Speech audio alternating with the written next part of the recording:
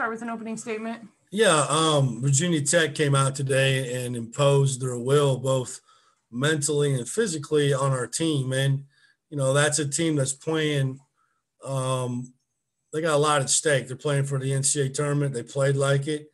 I thought that they executed at a really high level. They played connected. They played really hard. They played for each other. And when I say this, I don't mean this in a bad way. They play violently. And I don't mean that like they're violent people. They just play at a violent pace. And we were behind the play pretty much from the get-go. I mean, they right away they tried to establish Kiwi Aluma on the block, and they did. And then he played inside out. He had 5 points against us the first time and hit us for 23 today and 5 for 5 from three. So I thought they just played like a team that is playing for something here important late in the season. And they were locked in from the get-go and imposed their will on us from the opening tip. Open it up to questions. Steve, when a team – oh, go ahead, Connor. What's the difference between this team now and your team a month and a half ago? Yeah, I think the first thing I'd have to tell you is that team a month and a half ago played a lot harder. I don't think we're playing very hard. Now, it's interesting because, in practice, I don't see that as much, but it's not carrying over to the game for whatever reason.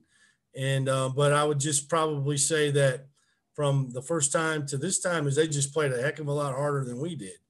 Now, we can get into all the other things and making shots, turning it over, but, the most important thing to me is the fact of just competing and playing hard. And then, listen, we have a fine line. I've said it all year long of how we have to play. And part of toughness is having mental toughness too, not just physical. And, guys, listen, if we don't cut for each other and we don't move the ball and we try to just make plays off one or two passes off the dribble, you saw what happens. We're not good at that. Now, in the second half, after, going into halftime and talking it over, I think at the first media timeout, we had 4 shots at the basket, right? And we had a wide open 3. Now, we didn't make them all, but that's how we have to play. And it just doesn't happen consistently, Connor. But I would say that just the play hard part, is the most important thing.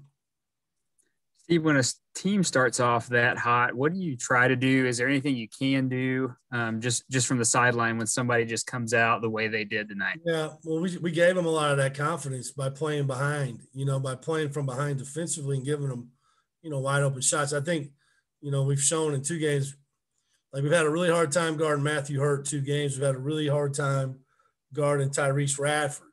Now, I say that in the first half. I thought Quadre Adams came in and did a really nice job of guarding him in the second half. But, Ethan, you gotta dig in, man.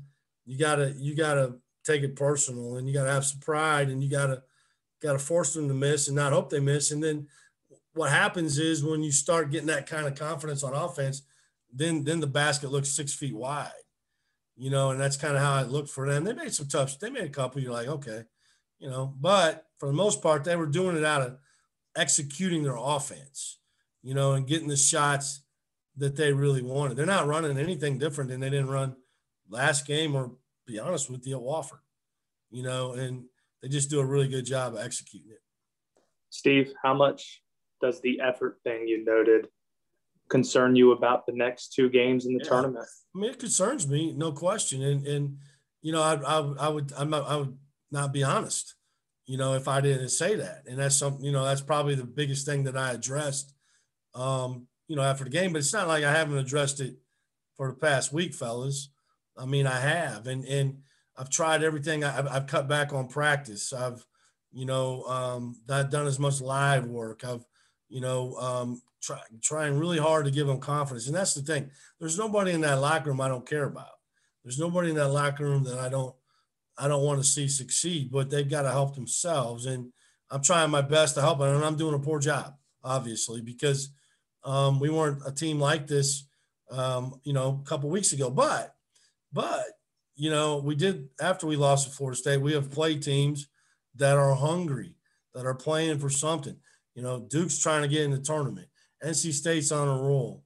Clemson's playing to get in the tournament. Virginia Tech's playing to get in the tournament.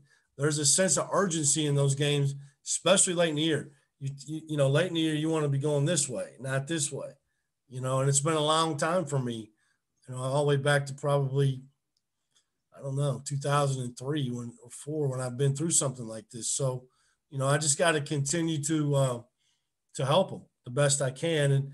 But what has to happen is whatever we do in practice, it has to carry over to the game, and it just has not happened. Stu, do you feel like opposing defenses have really keyed in on you from long range behind the arc, knowing that if you don't hit a bunch of threes, you really can't stay in a game?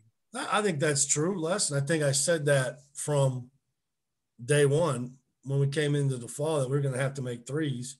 We made 10, but, you know, they weren't timely or, you know, in the guts of the game. But, yeah, I mean, and so then you have to ask yourself, okay, that's why you got to cut.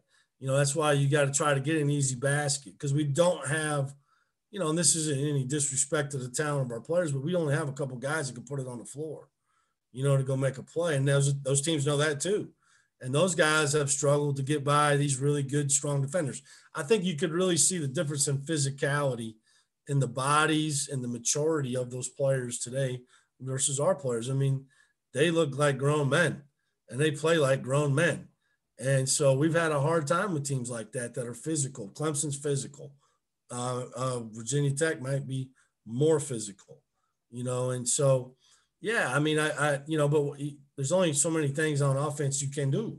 You know, the best thing for us is to try to spread it and cut it, and then try to get the ball to Odie in positions where he can make some plays around the basket. But he struggled with that today. He had a hard time, and when he has a hard time around the basket, then we're going to have a hard time manufacturing easy baskets. And you can't get anything in transition when they're shooting, 70-some% in the first half or 68%. You talk about the physicality. Does that get you much more eager to get this team a full offseason with Coach Mike Starkey? Yeah, I mean, obviously, we're not looking ahead, and that's a great question, Les. And I understand what you're asking me. I do. Yeah, I mean, you know, I called it the Get Right program. You know, we got to get right.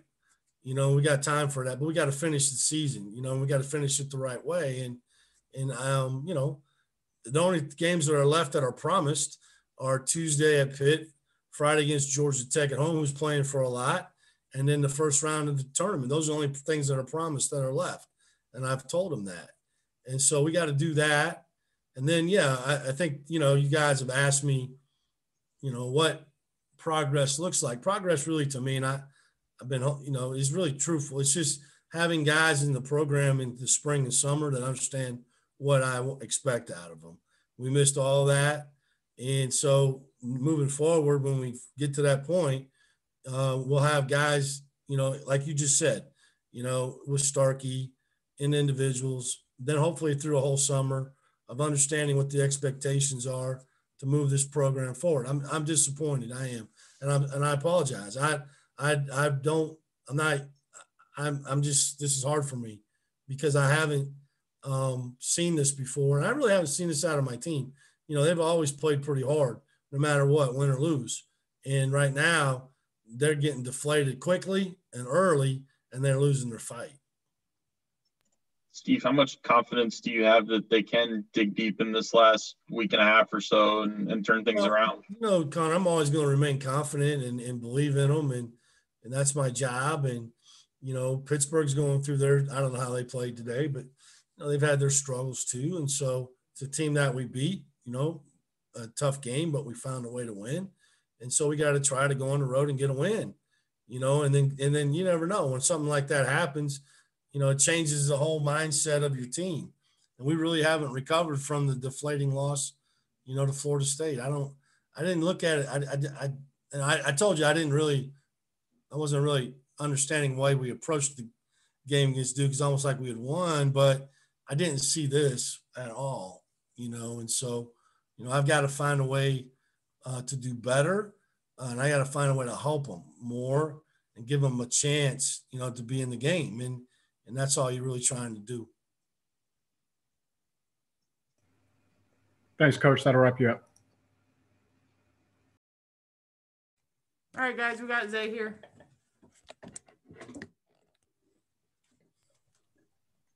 Zay, I guess first off, we've talked a lot about this team trying to fight through and trying to keep its mentality good. But, I guess where are you guys right now and trying to respond from what's becoming a pretty frustrating stretch? We're frustrated and upset. We know we could play better, and I think we've had a couple practices where we felt really confident about our play. It's just a matter of translating the practice into the games. I think, Coach Mike Young and how he coaches his team and how his players play, it's not about how talented they are, because I can say just from, experience, playing my freshman year against Virginia Tech when they had Justin Robinson, those guys are just sheer talent. And, you can just tell, they're a talented team no matter how hard they play. They're talented. He coaches those guys and they play hard. And I think that's where we want to get, we want to get to that level where we're playing that hard no matter what the talent is and, how much pride we got. We're going to leave it on the floor every single night. So we have to get to that point, and I think we will. And, we're getting there step by step. But once we put it together, I think we'll be really great. So just mentally, upset, but just trying to look forward to the future and trying to get better. Isaiah, how similar to the last 4 games feel? I think it just came to a point where, we just had to just change, I guess, the last 4 games was a point in the game where I think we kind of just laid down a little bit and weren't fighting. And it's not what we're capable of. I know what we're capable of. And as a leader, I have to continue just to push the guys and remind them those games where even if we lost, we fought every single possession. So we just got to get back to that and playing hard every single possession, because, the AC tournament is coming up. Anything can happen. I have faith in all the confidence in my world that we can make a run if we play the right basketball. So, Isaiah, you guys played some pretty good basketball from January 6th to February 13th. Didn't win all those, but were fairly competitive through most of those games. What changed in the last 4 games? Guys are tired, and I think we just, at times when you get down in those certain situations, mentally you just try to find any way in order to get back to the game. And sometimes those ways aren't perfect. Sometimes those ways might not be the way that we need to as a team. Sometimes we'll take bad shots here and there and it'll cost us. But I think in those games in November, I think we were just super dialed in, on both ends of the floor. And I think we need to get back to that. This is a time where everybody's playing their best basketball, no matter how tired they are or not. So we have to get to that point where we're playing at our best night in and night out. So we just have to continue to build on, those games from, November in those times we were playing hard and look back to the past and see how hard we were playing and emulate that style of play. Isaiah, Coach Forbes was talking about how this is kind of a scenario he hasn't faced in a long time. And I just wonder, what's it been like watching him kind of process this? Not necessarily the way he's coaching you guys, but I guess just how he's handling these defeats just like you are. Frustrated. I can see just coming into practice and even checking into the office, he doesn't get sleep. And I probably have to tell him, you need to get some sleep, because he takes these to heart. He's been winning, where he's come from and how he's just built from the ground up. He's built a resume where he's won. So he's never been in this situation before. He has maybe once, but he hasn't been in this situation before. I know he takes it hard because he's trying to put all his might into trying to figure out what we can do to win. He probably has times where he doesn't sleep just thinking about what he could do to help guys and put guys in the right position to be successful for not only themselves, but for the team first.